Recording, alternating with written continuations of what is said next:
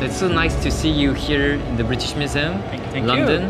after Los Angeles. So it's like being with the man of the future and traveling into the time of our legacy.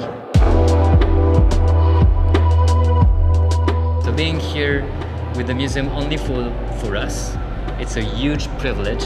It's kind of magical to spend this moment with you.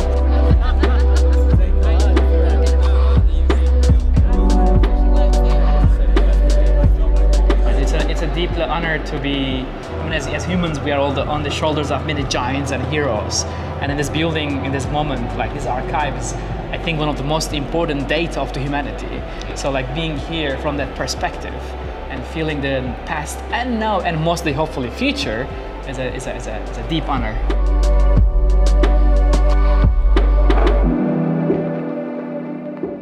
Our DNA is really art and technology.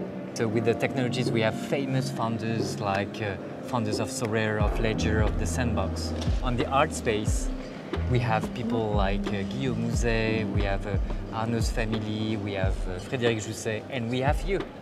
What you are doing is totally disrupting the art community, because you go through the NFTs and you give access in a democratic way to the whole population. And for me, it's the access to art is the most important. I think there's plenty of work to be done. You've got a group of museums you're going to be working with, and that's going to expand and expand. And it's going to be really important for the future of classic NFTs.